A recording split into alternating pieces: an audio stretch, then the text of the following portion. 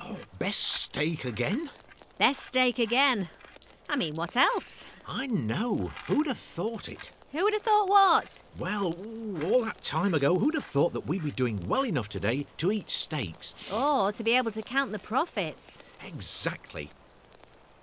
Do you remember the day things were so bad we began to think we might take a break from making clothes to sell in the market and turn to something else? They were hard times. There was no steak in those days. Best end of bone, if we were lucky. All right, dear, off we go then. Right. Oh, it's true. I remember it just like it was yesterday. I had a feeling it was a dreadful mistake to give up on the weaving business, even if it was only for a short time. Well, nobody was buying your shawls. Things looked black. It was either starve or change. So we changed. Oh, it had been a dreadfully hard day in the woods that day, looking for mushrooms and plums. Well, that's why I gave you the mushrooms to pick. Mushrooms are lighter than plums. Yeah, but there were 10 times more mushrooms than plums. Odd that, wasn't it? Uneven, I'd call it. But what a time I had in the market that day. Who would have thought a few plums would cause all that trouble? Get your lovely plums. Here they are, they're lovely. Oh, well done. Thank you very much. Have a nice day. Thank you. Well done. Lovely.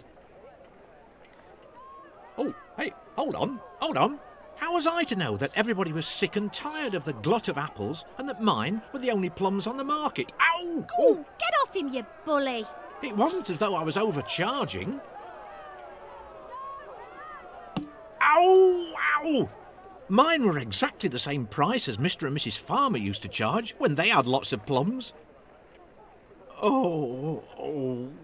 You could have heard a pin drop at my end of the stall, it was so quiet.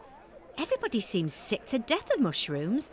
You'd have thought they had a bad smell the way people kept away from them. But they were lovely mushrooms. Trouble was, they were just like everybody else's mushrooms. The shepherds, the masons, the cowards, and the farmers. Particularly the farmers. Yeah, trust their luck to turn up with the year's first tomato crop when everybody's fed up to their teeth with mushrooms. Oh, dear. What a day. Oh, I know. You know what? I wouldn't have cared if I'd never ever seen another plate of mushrooms.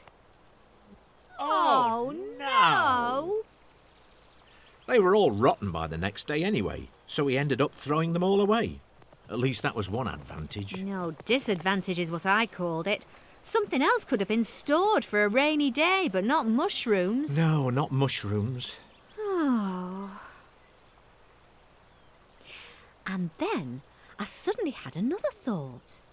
Why don't we use things the other way round? Why don't we only spend an hour or so collecting mushrooms and the rest of the time collecting masses and masses of plums? That'd please our customers. And make us a fortune. What a brilliant idea. It really made sense. Mushrooms were getting harder to find anyhow, and the plum crop was getting better and better. So that's exactly what we did. But it's funny how things don't turn out how you expect. There we are. I remember that day, calling out, "Get your lovely juicy plums. Roll up then, roll up. Here they are now. Fruit to tingle your taste buds. Roll up and please, form an orderly queue. Roll up, plums all fat and juicy. Everyone a winner. Come on, 10 cents a bowl, all fresh picked with my own fair hands this morning. Straight from the..." Hello. Oh, all right, one at a time, please. Sorry, can you just be patient? Oh, it wasn't what I'd call one of the most successful of days. Even though it was a slack time, I'm sure we could have earned more money on either day by weaving cloth and selling clothes. Just as last time we had a load of mushrooms we didn't know what to do with, this time we had a mass of overripe plums. Too true. Rich man, poor man, beggar man, bankrupt. You know, I remember thinking that.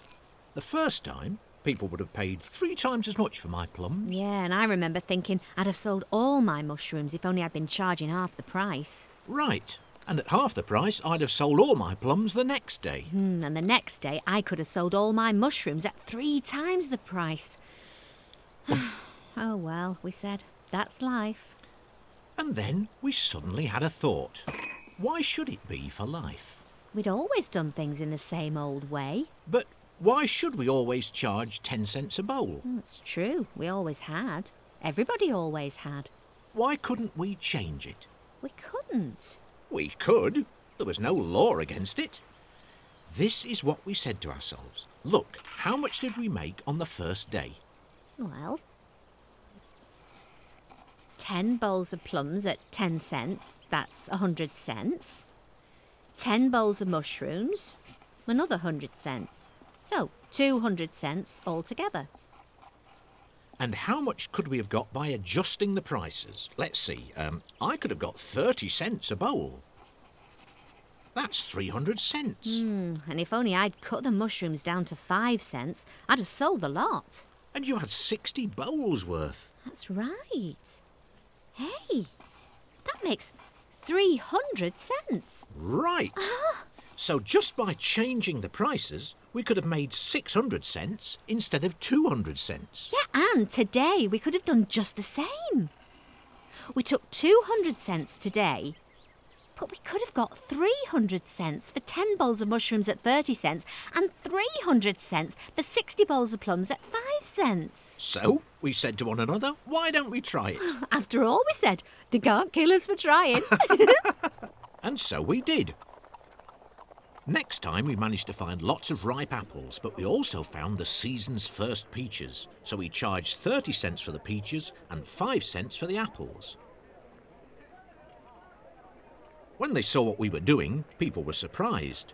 At first they were a bit angry at the high prices of the peaches, so I told them they didn't have to buy if they didn't want to. But some people who'd had a very good week could afford it. Others wanted them so much they were prepared to do with less of something else. And between them they bought up all the peaches despite the price. There we go. They're lovely.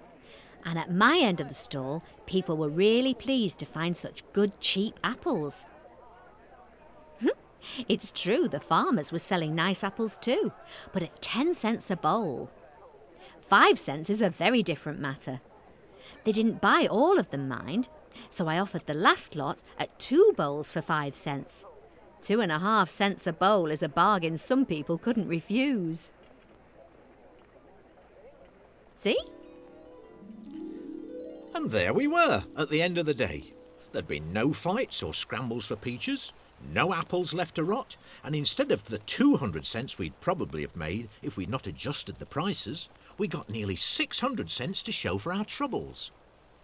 It's an unavoidable fact of life that goods have to be allocated somehow, and we'd discovered for ourselves that the price of goods can prevent fights or long queues on the one hand and huge surpluses on the other.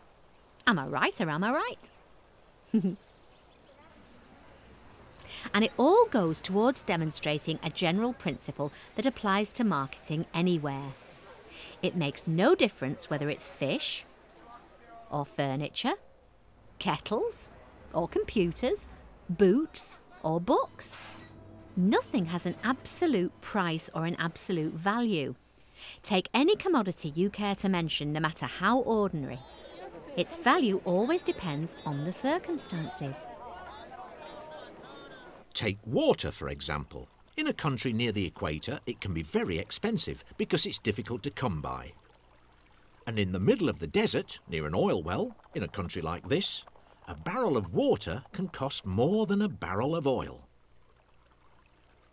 This chap's selling water, and he's doing very well. But in these same places, dates can be so common, have so little value, that scarcely anybody bothers to pick them. On the other hand, there are some countries where dates are rare and expensive delicacies. Yet in these same places, water might cost next to nothing because it's so easy to come by. However, water is as essential to life here as it is anywhere on Earth. If you live on the edge of a lake, you might have thousands of times more than you need, so its price isn't high. Just because something is high in demand doesn't automatically mean it's expensive. The balancing point is price. It regulates on the one hand supply and on the other hand demand. The fascinating thing is that if you go to any market or any shop, every price you see on every single thing that's for sale has a story to tell. It tells you, for example, how plentiful or how scarce something is in relation to the number of people who are not only able to buy it, but are willing to buy it. Comparing prices can tell you a great deal about different things with similar characteristics. An avocado can weigh the same and may even have the same nutritional value as a potato, but the different price of each can tell you how much more difficult one was to produce than the other, or how far it had to travel and how much people want it. Changing prices makes another interesting story. The way the price of cherries and of salmon changes between early May and late June can tell you a great deal about when cherries grow best, or about how easy it is to catch salmon, or when the season is open or closed. But what price tells you about something has nothing to do with its absolute value. Price can only tell you about value relative to a particular place at a particular time. It's the relationship between supply and demand. It's like a pair of scales. The price pointer is in the middle. If demand is on the right and supply on the left. When demand is great and supply is small, the pointer will move to a higher price. But when supply increases and demand decreases, the pointer moves to a lower price. And this tells us the first simple but important law of demand. The higher the price, the smaller the quantity that will be demanded. Or, if you prefer, the lower the price, the greater the quantity that will be demanded. It's a law that applies to this and every other market you can think of.